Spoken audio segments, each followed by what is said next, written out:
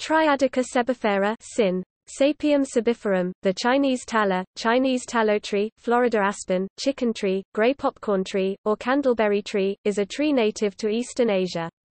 It is native to eastern China, and Taiwan, and introduced to Japan in Edo period. The waxy coating of the seeds is used for candle and soap making, and the leaves are used as herbal medicine to treat boils. The plant sap and leaves are reputed to be toxic, and decaying leaves from the plant are toxic to other species of plants. The specific epithets sebifera and sebiferum mean wax-bearing, and refer to the tallow that coats the seeds.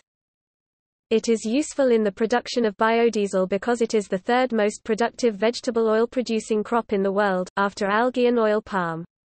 This species is documented as a noxious invader in the southern U.S.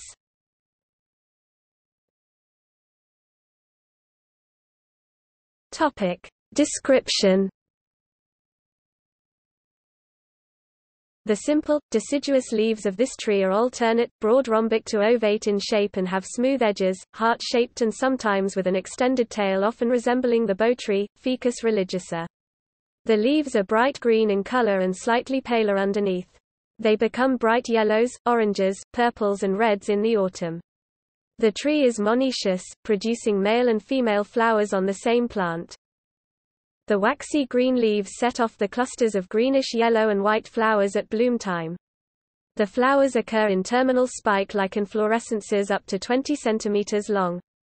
Light green in color, these flowers are very conspicuous in the spring. Each pistillate female flower is solitary and has a 3-lobed ovary, 3 styles, and no petals.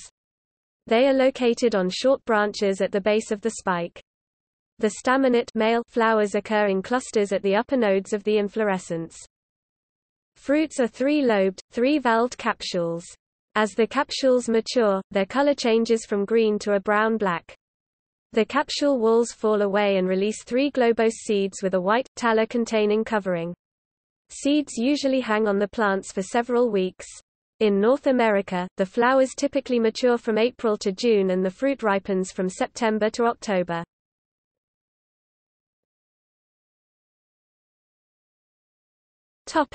Range and habitat.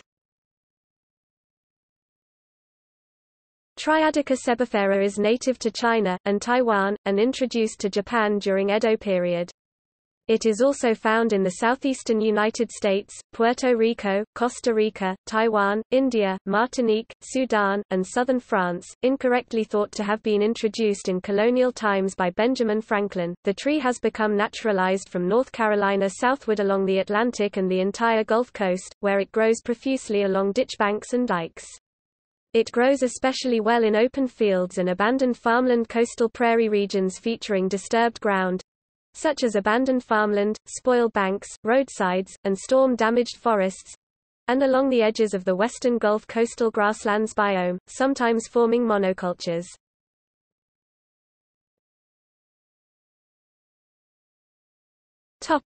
Uses.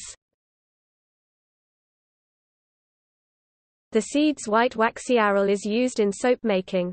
The seed's inner oil is toxic but has industrial applications. The nectar is non-toxic, and it has become a major honey plant for beekeepers. The honey is of high quality, and is produced copiously during the month of June, on the Gulf Coast. In the Gulf Coast states, beekeepers migrate with their honeybees to good tallow locations near the sea. The tree is highly ornamental, fast-growing, and a good shade tree.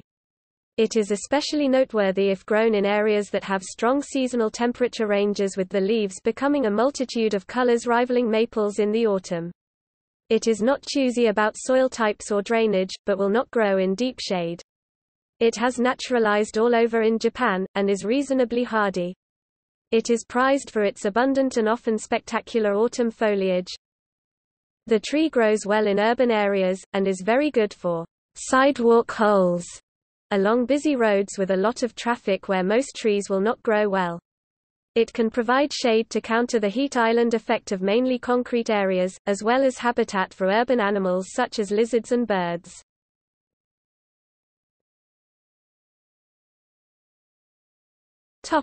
Invasive species. The tallow tree is a non-native species to many places around the world. Its introduced status in North America along with the harm it causes to ecosystems makes the tree considered an invasive species there. Tallow trees present a danger of expansion that can hurt local ecosystems by out-competing native vegetation and creating a monoculture. The monoculture lowers species diversity and overall resilience of the area. The tree's tenacious nature, high growth rates, and high reproductive ability contribute to its invasive success. According to the U.S. Department of Agriculture, tallow trees begin producing viable seed in as soon as 3 years. They can spread by root sprouts and cuttings and are quick to invade after a disturbance occurs in an area, due to the clearing out of land. A single tallow tree can produce nearly 100,000 viable seeds annually that can remain in the soil for several years before sprouting. A mature stand can produce 4,500 kilograms of seeds per hectare per year. These seeds are easily carried to different places by birds and water. Tallow trees can remain productive for 100 years. It is also extremely hard to kill. Its poisonous features in its leaves and berries leave it with few to no predators, and its short generation time means even freshly cut trees can quickly regrow. Currently, herbicides and prescribed fire are the only effective treatments available to contain and control Chinese tallow. The USDA is evaluating the flea beetle Bicacia calaris as a natural control agent. In the Houston area, Chinese tallow trees account for a full 23% of all trees, more than any other tree species, and is the only invasive tree species in the 14 most common species in the area. The Texas Department of Agriculture lists Chinese tallow as one of the 24 most invasive plants, and includes Chinese tallow in a list of noxious and invasive plants which are illegal to sell, distribute or import into Texas. Herbivores and insects have a conditioned behavioral avoidance to eating the leaves of Chinese tallow tree, and this, rather than plant toxins, may be a reason for the success of the plant as an invasive.